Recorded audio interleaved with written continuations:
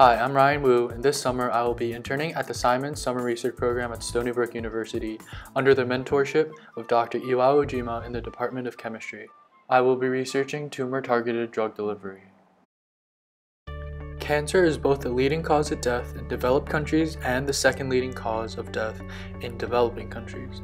Currently, 1 out of every 4 deaths in the United States is caused by cancer.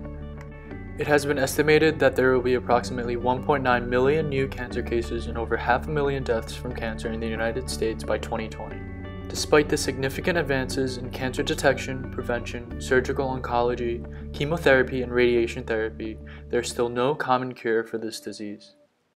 Traditional chemotherapy relies on the premise that rapidly proliferating tumor cells are more likely to be destroyed than normal cells by cytotoxic agents. However, in reality, these cytotoxic agents have little or no specificity, leading to severe and dose-limiting side effects such as neutropenia, anemia, hair loss, damage to the liver, kidney, and bone marrow.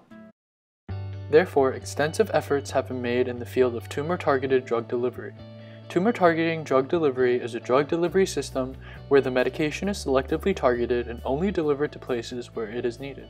These drug conjugates recognize and take advantage of intrinsic morphological and physiological differences between normal and cancerous cells or tissues. The nanoparticle drug conjugates are injected into the body through intravenous administration. The nanoparticles are quickly distributed throughout the body via the circulatory system, delivering the nanoparticles to the site of the tumor.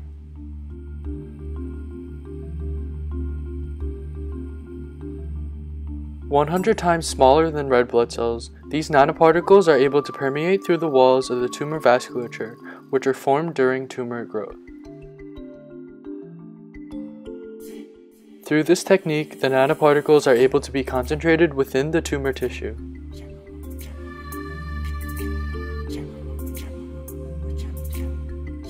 On the cancer cell surface membrane, the nanoparticles encounter cancer-specific receptor molecules. The nanoparticles targeting ligands bind specifically to these receptors, causing a response known as receptor-mediated endocytosis. This process draws the nanoparticle into the cancer cell. This enables thousands of nanoparticles to enter into each cancer cell. Inside the cell, the nanoparticles are enveloped in the endosomes.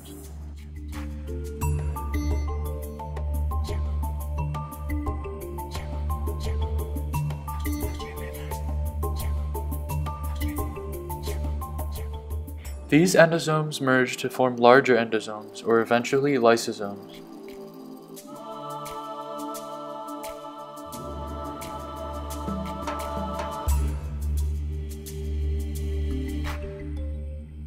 The anti-cancer drugs, otherwise known as taxoids, can then be released in a controlled manner by the degradation of the nanoparticle shell.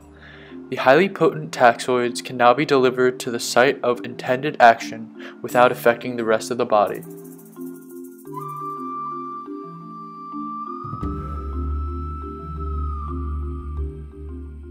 The drugs will cause the cancer cells to undergo apoptosis, or programmed cell death. This tumor-targeted drug delivery approach can eventually lead to the eradication of the tumor. One of Dr. Ojima's publications, titled "Tumor-Targeting Drug Delivery of New Generation Taxoids," is a comprehensive review of the different approaches and techniques used in targeted oncology. I will be talking about a few of these techniques today. The first technique is new generation taxoids to be delivered specifically to tumors. Paclitaxel and docetaxel are the 2 most commonly used chemotherapy taxoids currently used. A number of new generation taxoids synthesized in a lab possess 2 to 3 orders of magnitude greater potency than paclitaxel and docetaxel against multi-drug resistant cancer cell lines. SBT-1214 was especially effective in the treatment of colon cancer stem cells, leading to effective suppression of cell growth and significant downregulation of the pluripotency gene expression in cancer stem cells, which is the ability for stem cells to develop into several different cell types. The next approach is using polyunsaturated fatty acids as a tumor-targeting module of drug delivery system. PUFAs are naturally occurring compounds found in oils, fish, and meat that are taken up more rapidly by tumor tissue than normal cells. Several PUFA taxoid drug conjugates exhibited high efficacy in vivo. Among these conjugates, docosahexaenoic acid SBT1214 demonstrated exceptional activity against highly drug-resistant DLD1 colon cancer xenograft in severe combined immune deficiency mice. The next approach is using monoclonal antibodies as tumor-targeting modules of drug delivery systems. Monoclonal antibody is an artificial molecule that is carefully engineered to attach to specific deficits in your cancer cells. Monoclonal antibodies mimic the antibodies your body naturally produces as part of your immune system's response to germs, vaccines, and other invaders. A taxoid monoclonal antibody immunoconjugate showed excellent anti-tumor activity in vivo against A431 human epidermoid carcinoma xenografts in SCID mice without noticeable toxicity to the animals. In addition, there was no trace of cancer cells at the end of the experiment based on histopathological analysis, which is the microscopic imaging of tumor tissue. The next approach is self-immolative disulfide linkers for tumor-targeting drug delivery systems. This drug release mechanism involves a cascade process that ultimately results in the separation of the taxoid into the cell. These highly efficient self-immolative disulfide linkers have been designed and successfully incorporated into various tumor-targeting drug conjugates. This drug release mechanism was validated using fluorescence labeling and confocal fluorescence microscopy, which is an imaging technique used to increase optical resolution and contrast. The last approach is using vitamins as tumor-targeting modules for a drug delivery system. Vitamins are required by all living cells, but cancer cells need certain vitamins to sustain their rapid proliferation. For example, vitamin B, folic acid, biotin, and riboflavin are essential for cell division. Therefore, the vitamin receptors are overexpressed on cancer cell surfaces. They serve as useful targets for tumor-targeting drug delivery, as well as biomarkers for identification and cancer cell imaging.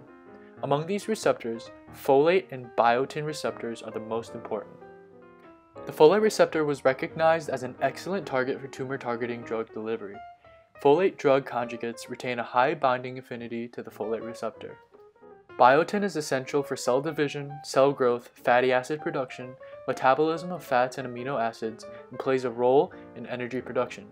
Therefore, it is essential for rapidly dividing cancer cells. Biotin receptors have emerged as a new target for targeted drug delivery.